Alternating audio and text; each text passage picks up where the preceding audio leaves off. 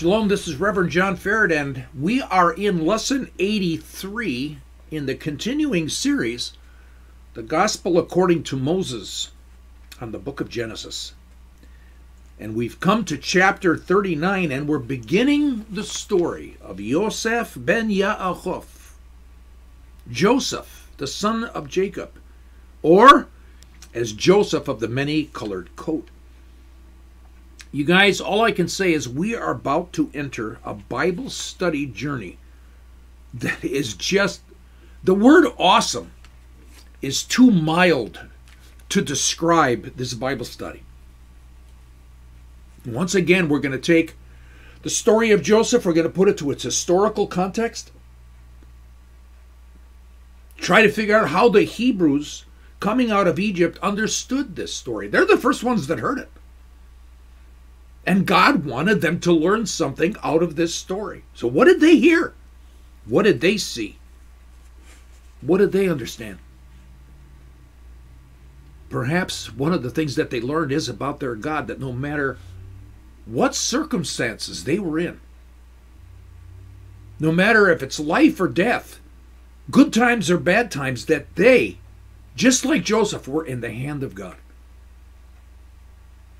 The Lord was with them, no matter what circumstances they're in. So God applies this to them then, and He applies it to us now. We learn about God. We learn about who He is. It enhances our faith. It enriches our understanding. It shows us that God is the same now and forever. Just take a look at a few verses. Malachi 3, verse 6. You can look these up on your own.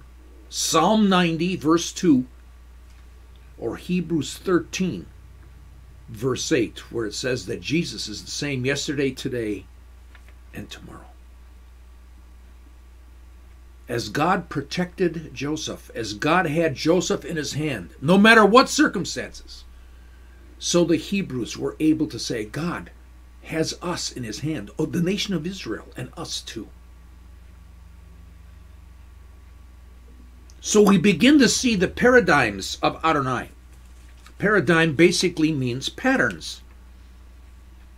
And God does this. He does these patterns, these paradigms, over and over and over again. The rabbis recognized it. Maimonides, in the late 12th and early 13th century, he made a statement, and his statement was Ma'aseh Avot, Siman Le Banim. Ma'aseh Avot, Siman Le Banim. The lives of the fathers are signs for the sons. Now, I'm not going to go into that. We've already done this earlier in this entire series on the book of Genesis. But, for instance, we know a paradigm that's so familiar with us. The paradigm of Passover. The pattern of Passover. In the first Passover, the dads of each household picked a lamb on the 10th of Nisan. It was a male, an adult, and they're going to sacrifice him. And they were going to put the blood on the wood, the blood on the doorposts, as a sign unto God, so that they would be saved from the wrath of God that will be poured upon Egypt. So that's the fathers, and that's what they experienced in the first Passover. However, 1,500 years later, God Himself says, you remember the lives of the fathers? Well, this is a sign. It's a sign of the Passover of the Messiah. Because God, the Father, He picked His lamb, the Lamb of God, probably on what we call Palm Sunday. Yeshua, His Son, the Lamb of God, and He'll be sacrificed. And His blood will be put on the wood, just like the Passover lamb in the story of the Exodus. His blood was on the wood on the cross. And Paul says, like in Romans 5:9, that blood saves us from the wrath of God. I mean, this is such a clear connection. The lives of the fathers are signs for the sons. Ma'aseh avot siman le banim. The first Passover, the redemption of Israel out of the bondage of slavery in Egypt. And the Passover Messiah, or the Messiah's Passover, the redemption of all people, Jew and Gentile alike, from the bondage of sin. Now, these paradigms, God does this again and again and again. I mean, the typical example, just study the feasts. Now, you can go to the website, www.lightofmenorah.org. And remember, menorah is spelled M-E-N-O-R-A-H. And light of menorah, just treat it as one word with no spaces. www.lightofmenorah.org. Look at the top of the home page, and you will see the YouTube channel link. Click on that.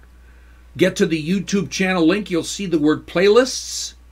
Click on playlist, and you'll see the feast. They're all there. Passover, Yom Kippurim, Shavuot, Pentecost.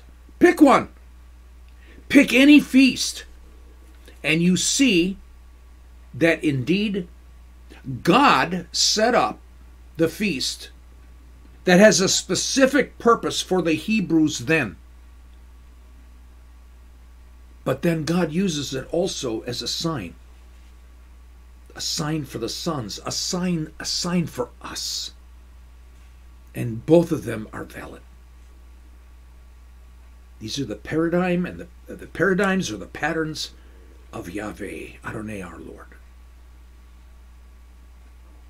Another is a 50-year paradigm.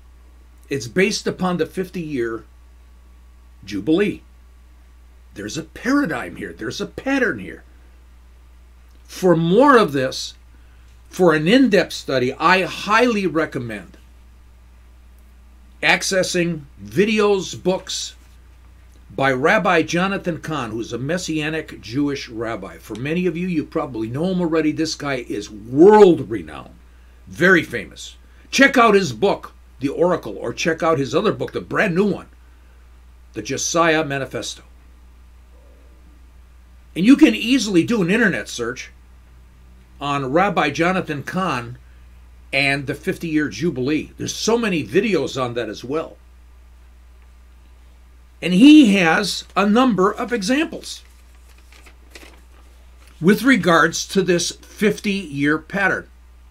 For instance, it so happens that in 1917, the British Empire issued the Balfour Declaration. It was the first document in over 2,000 years pledging the land of Israel to the Jewish people. 50 years, exactly 50 years, from 1917 is the Six-Day War, June 1967.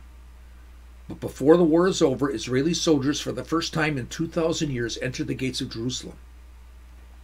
The last time they were there was when they fought against the Roman Empire. But in the year of Jubilee, everyone shall return to his own possession. And here Israel was returning to its own possession. A 50-year paradigm, a 50-year pattern. Here's another one. Counting the years from 1967 brings us to the year 2017. Now, in 1967 was the Six-Day War, and Israel basically was really holding on to Jerusalem. But in 2017, 50 years after the Six-Day War, there was a legal restoration of Jerusalem. It was the year President Donald Trump issued the Jerusalem Declaration. It was the first time since ancient times that any world power had ever issued such a declaration and given recognition to Jerusalem. And even when you talk about the rebirth of Israel, followed the template of the Jubilee, followed the pattern, the paradigm. The movement of Zionism began in 1897 back in Europe. And 50 years later, Israel was voted back into existence at the United Nations 50 years later in 1947. Exactly 50 years. But then we come to the year 2023. October 2023. And we come to the first Sabbath of October in the year 2023, and Israel is attacked by Hamas. And over 1,400 Israelis, some American citizens, by the way, and some soldiers were massacred. We've read about it already. It was a total surprise. And people are questioning what happened to the intelligence. Wasn't there any warning? But 50 years to the same Sabbath, 50 years ago, 1973, on the first Sabbath of October, Israel was attacked, and so began the Yom Kippur War. They were attacked on the same day 50 years prior to that. Total surprise. And again, another intelligence failure. So God has set up a pattern. But one thing that we see again is we go back to that statement again. The lives of the fathers are signs for the sons. And Joseph was in the hands of God. And we take a look at Joseph's story. And now jumping ahead, we'll come back to that, but it's important to take a look at this now. Joseph tells us that even in all these difficulties and this craziness of his life, God had a purpose.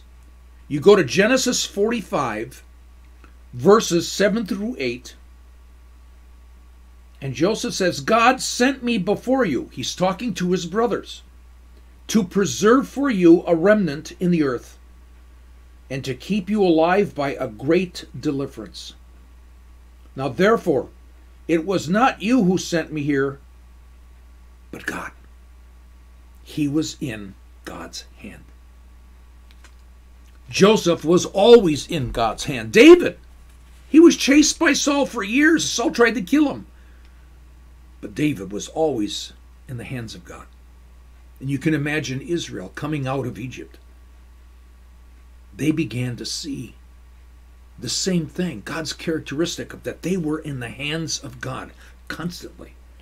And so for us too, we can proclaim Ma'aseh Avot, Sinam Lebanim. The lives of the fathers are signs for the sons. So in Joseph's story, we're going to see God's paradigm. Joseph was in God's hands, and so too for us. No matter what we face, no matter if it's good or bad, no matter if it's difficult or easy, no matter what, life or death, we are in the hand of God. And it's just like what God said to Jeremiah in Jeremiah 29, verse 11. For I know the plans that I have for you, declares the Lord, plans for welfare and not for calamity, to give you a future and a hope. Again, the lives of the fathers, the lives of Jeremiah, is a sign for us as well. So let's begin this amazing, awesome Bible study journey.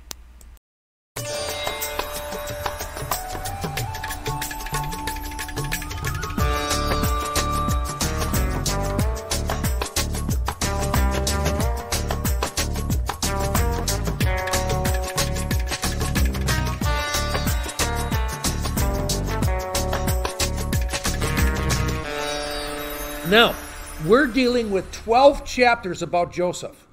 We're going to go from 37 to 50. You say, well, that's 13 chapters. Yeah, because we got this chapter on Tamar and Judah, Okay, that's chapter 38. What's that doing there? Okay, so we have to handle that. I'm not ready to handle that yet. I got a lot of research to do that. That'll come up in May. 12 chapters on this guy. Abraham, 12 chapters. Starting chapter 12 of Genesis, and we all the way went through 24 and a small part of 25. Jacob, 10 chapters. If you actually studied the tabernacle, God comes to Moses, he's on Sinai, and he comes to Moses and said, okay, here it is. For 7 chapters, God says this is how you're going to build it. It's going to have these sockets. It's going to have these boards. This is what the Ark of the Covenant's going to look like. This is the table of showbread, etc. By the way, the high priest is going to be dressed in such and so on. 7 chapters on the tabernacle. We're not there yet. Why 7 chapters? Is it important? Yep. Okay. We're not in Exodus yet. We'll probably a couple of years from now. Anyway. So his life must be a big deal. 12 chapters? So preliminary thoughts. We have to do some preliminary thoughts on this. We can't just jump in. One, what's really interesting is, and this is from Nahum Sarma in the JPS Torah commentary, God never speaks to Joseph. Never. Not like Abraham, not like Isaac, not like Jacob. So it's possible that Joseph is not considered a patriarch because God speaks to patriarchs.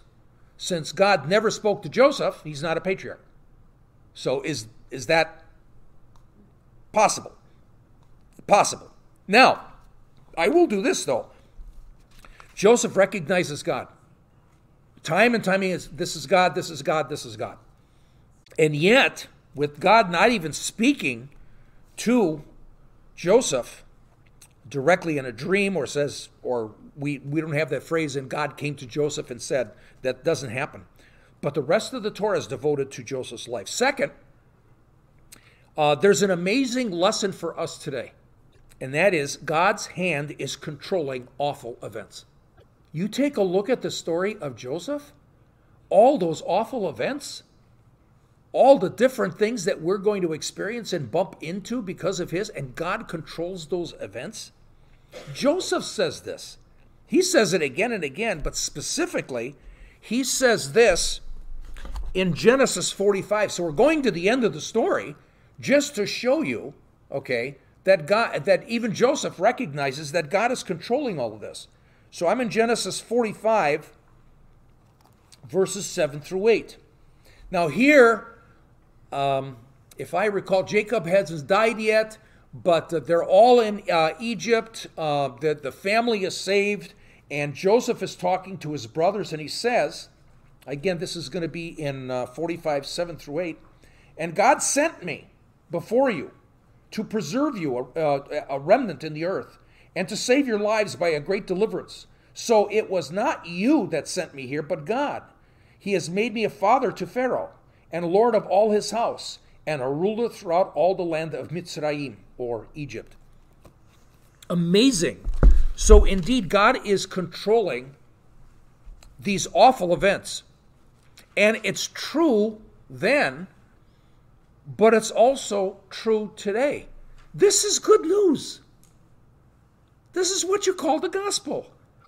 Think about what Jesus says about himself when he's in the Nazareth synagogue, when he said, those in jail are going to be freed and the blind are going to see. And this is good news. Awful things happen, and the Lord is going to come in and bless us. This is part of the gospel. I'm going to go to Hebrews 2, verses 5 through 8. So here's the writer of Hebrews. Very fascinating way that the writer of Hebrews looks upon Jesus. Listen to this. Okay? And I'm starting in verses 5 through 8. Now it was not to angels that God subjected the world to come, of which we are speaking. It has been testified somewhere. Matter of fact, it's Psalm 8, verses 4 through 6. I just like that, the writer, somewhere, okay, didn't have it memorized. Besides that, they didn't have a numbering system for Psalms in those days. What is man that you are mindful of him, or the son of man that you care for him? You made him for a little while lower than the angels, and you have crowned him with glory and honor. putting everything in subjection under his feet. Now here's the statement. Let's listen to this. Now in putting everything in subjection to him, Jesus, he left nothing outside his control. Who's in control? That's the gospel. Where's the gospel? You're reading it. It's the Joseph story. This is God. Nothing changed. Malachi 3:6, I am the Lord and I do not change. Jesus is in control. I love that. Romans 8:28, we all know this. God causes all things to work together for good. That's Torah-based. Love God, okay? You're called to obey to his purpose, and he is going to be with you. So when you read Romans 8:28, that's Torah. That's not anything new. Comes out of the story of Joseph, everything. I just love that sometimes I bump into these statements. For me, all these years, oh yeah, that's Christianese. No, it's not Christianese, it's Torah-based. Amazing.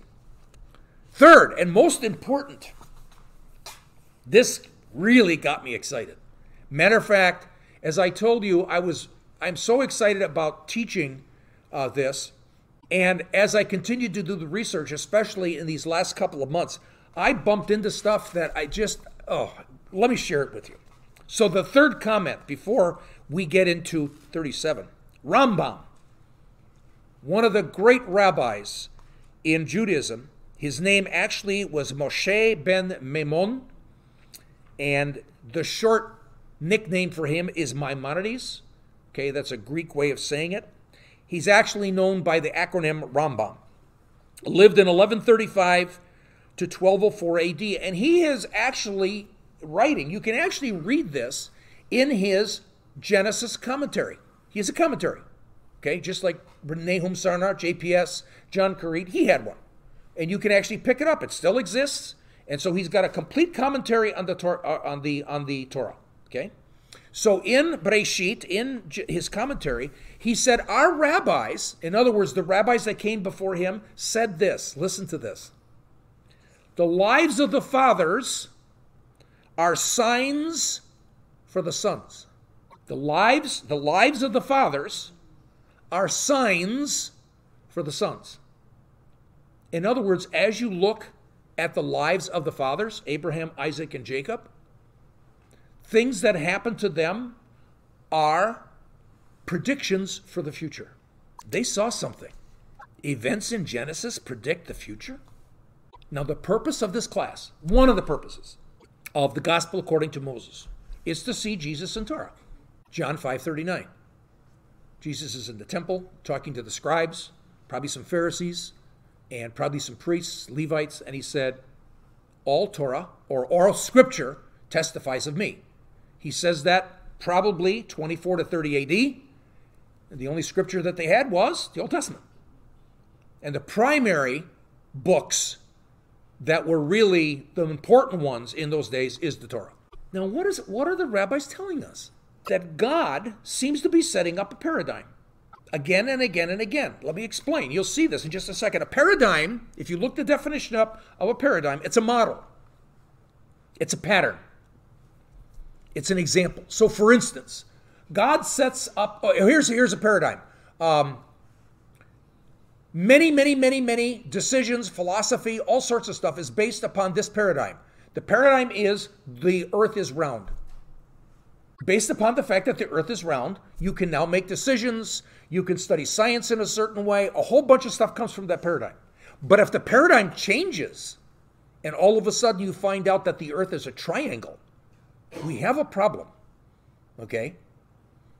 If the earth isn't a triangle, I really believe the paradigm is true, okay? But that's what I mean by, here's another paradigm, okay? There's a paradigm called evolution. And certain people accept that paradigm. And from that, they make decisions, that philosophy, teaching, and so on, a whole worldview based upon a paradigm of evolution. Are you with me? Okay. We Christians say, no, paradigm is not. God created everything. Okay. So, there's a paradigm of God's deliverance. He sets up a paradigm, models, patterns. Passover. Passover is used to show us God's deliverance. One, he delivered his people through the Redeemer Moses when he delivered them from the bondage of slavery of Egypt. Yes? That's a valid and clear use of Passover.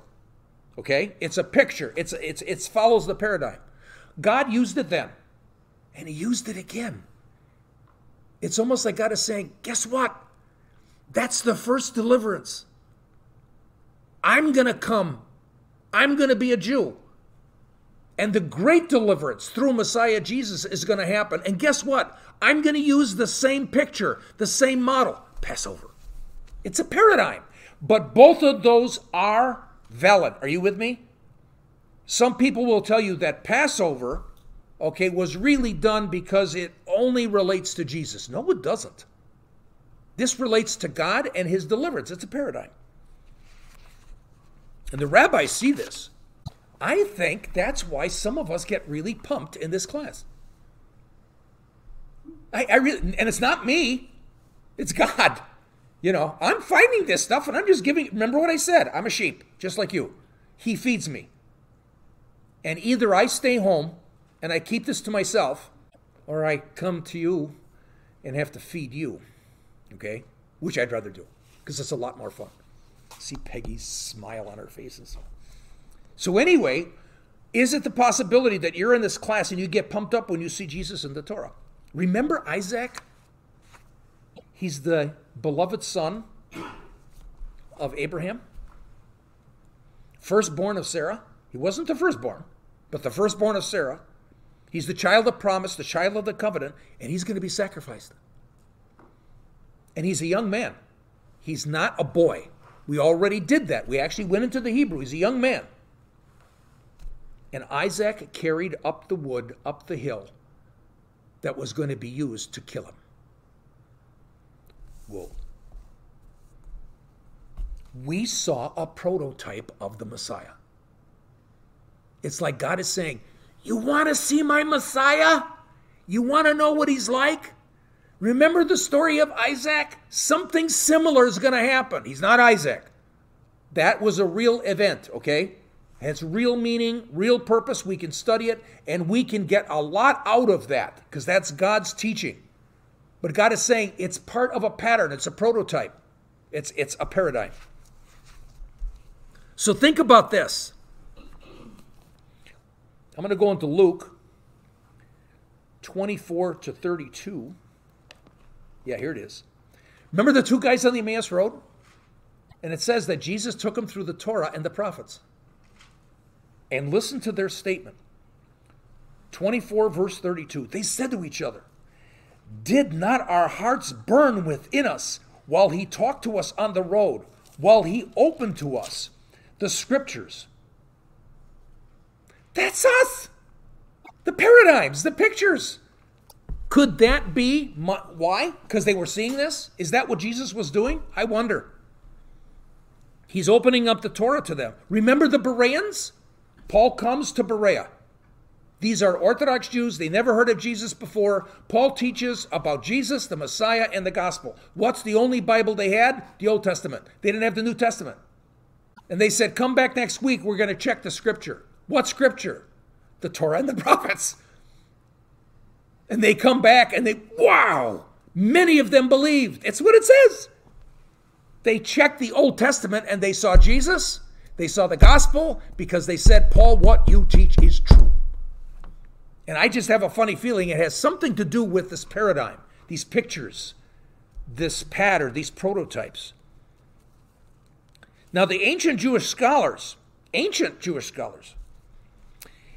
they were looking at this, and along with all of these paradigms and pictures, one of the things is they were really troubled because as they were reading the scripture, they were saying, Messiah, is he coming once or twice?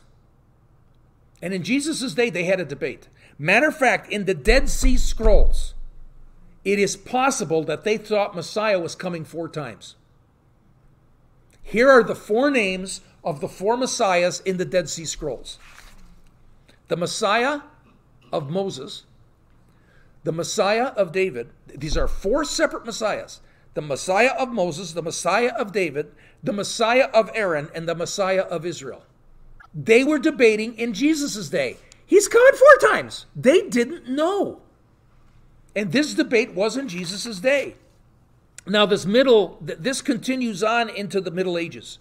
The rabbis are looking at the story of Joseph, and they say, Joseph, he's like a paradigm, a model, a prototype of the suffering Messiah. I have Raphael Pate's book here called The Messiah Texts. Raphael Pate is a Jewish scholar, and what he did is he gathered all of the texts together in Jewish literature, Bible, the Mishnayim, all of it, and this is all related to the Messiah. That's all it is. It's not a teaching about Messiah or anything, but this is everything related to the Messiah. So he says in here, during Talmudic times, so now you have to know this, the Talmud was completed roughly in 500 AD, the Babylonian Talmud. So this is probably 300, 400, 500 AD, and then even into the Middle Ages. So in these days, they said, when the death of Messiah became an established belief, so, the rabbis were saying, Messiah's going to die. He's going to get killed. Okay, based upon the scripture.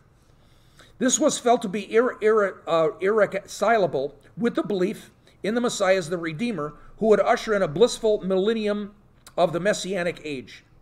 The dilemma was solved because they split the Messiah into 2 people. So this is in Talmudic times, not in Jesus' day. They did not do this in Jesus' day. So they said, we're going to call one of them the Messiah, the son of Joseph, and the other one we're going to call him the Messiah, the son of David. No, they split the Messiah into 2 persons, and like I said, it took place in the Talmudic times. Now the Messiah, now listen to this. This is Jewish, listen, this is so cool. The Messiah was perfectly prefigured in Moses. Did you hear that? The Messiah was perfectly prefigured in Moses. Stop. We haven't got to Exodus yet. I'm more excited about Exodus and teaching you about the connection between Moses and Jesus. My head spins, okay? I just love this stuff. But Moses died. Now, he's a prototype. He's a paradigm, okay?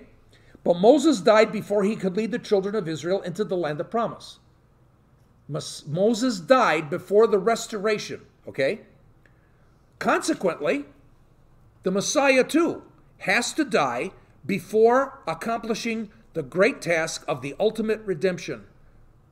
The ultimate redemption that Israel would be in the land forever and they would inherit every square inch of what God promised them in the Torah. The Messiah has to die first. Since, however, the Messiah would not be the true Redeemer of God if he did not fulfill the ultimate task, the only solution was to let one Messiah, like Moses, die, and then assign the completion of the work of the redemption to another Messiah. You begin to wonder why they missed the point? This is amazing. They said the suffering Messiah is like Joseph. He's going to save Israel, but before the complete restoration is going to happen, he's going to die. There is also going to be a conquering Messiah who's going to save Israel and establish the kingdom, like David. Now, isn't it interesting that Joseph dies and he never sees his people return to the promised land? Jesus died. He ascended to the Father. The final redemption hasn't taken place. Israel is not secure. They don't even own the West Bank, which is theirs, according to the Bible. You see what I'm saying? The final redemption hasn't happened. This fits. And the Jewish rabbis are teaching us Christianity. I want to dance. The truth, God's truth. So Joseph is the Savior of Israel and the Savior of the world. The Savior of the world. What was happening? They didn't have anything to eat. So he stored up bread, the bread of life. Jesus is the Savior of the world. And he picks up the unleavened bread. At his Passover meal, he said, "This is my body. Take this and eat." The living bread, the living life. Same story. Bread. Joseph and Jesus. Whew! You ready? Put your seatbelts on. So, Joseph, who's a real historical figure, and we're going to check more on this later. He's in the hand of God. His life is engineered through good times and bad times to save the known world at that time with wheat. And what does wheat give? The bread of life. I mean, that's the staple of life was bread in the ancient times. We could say, therefore, the bread of life. And Jesus, who's Lord, Savior, Messiah, he too who is God, he too is a real historical figure. And we take a look at his life clearly in the hand of God. His life is engineered and planned to the smallest detail. Why? To save the world with the bread of life, himself. And again, the paradigm, the pattern that God sets up over and over and over again. In the introduction, we talked about that phrase, Ma'aseh Avot, Sinam Lebanim.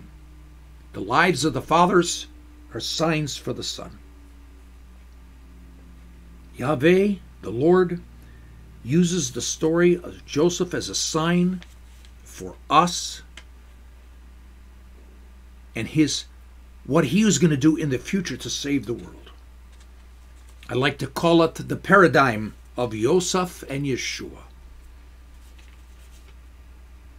It's very interesting because Yosef starts with the Hebrew letter Yod. Yeshua, his name, starts with the Hebrew letter Yod.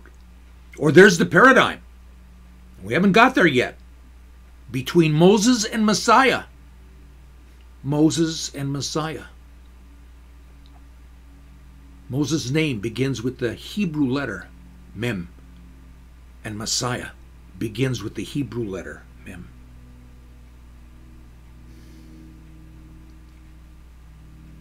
So it's fascinating to take a look at these patterns and these paradigms that God has set up. So in Lesson 84, we're actually going to start reading Genesis 39 about the story of Joseph. We're going to see and meet him for the first time. We're going to read about his father Jacob, who looked upon his son Joseph in a very unique, special way. It probably has a lot to do with the fact that Jacob's love of his life was his wife Rachel. Now he had his other wife Leah, but we have shown earlier in this series that Leah wasn't hated, she was loved less. She was in a secondary position. So when we look at this, Jacob's love for Joseph was quite amazing, and it separated Joseph from his brothers. They came to hate Joseph. And it's like Yeshua, it's like Jesus. He was the Father's chosen one. His beloved, his firstborn. And Jesus' brothers hated him. They crucified him. So in Lesson 84, we're going to again see the paradigm. We're going to see again the patterns of Adonai. Ma'aseh Avot Sinam Lebanim. The lives of the fathers, the life of Joseph, is a sign for the sons. The signs for us now. The signs of seeing Jesus in a more clear and a more enhanced and a more awesome way. So I'll see you in Lesson 84. And we'll remember in Luke 24:50 that Jesus lifted up his hands to bless his 120 disciples before he ascended the Father, just like the high priest daily lifts up his hands. It could very well be that Jesus blessed them with the Aaronic blessing. I've taken the Aaronic blessing and I've turned it into a prayer. And I'd like to end our session with that blessing that's based upon the high priestly blessing that God gave to Moses, to Aaron, to bless the people. Yevarekenu Adonai vishmarkenu, Yair Adonai panav aleinu vekunekenu, Yisa Adonai panav aleinu v'yasem lanu shalom, B'Shem Yeshua Adonenu, Amen. So together, let's say this in English. May the Lord bless us and keep us. May the Lord make his face to shine upon us and be gracious to us. May the Lord lift up his countenance upon us, and may he give us his shalom. In the name of Jesus, our Lord. Amen.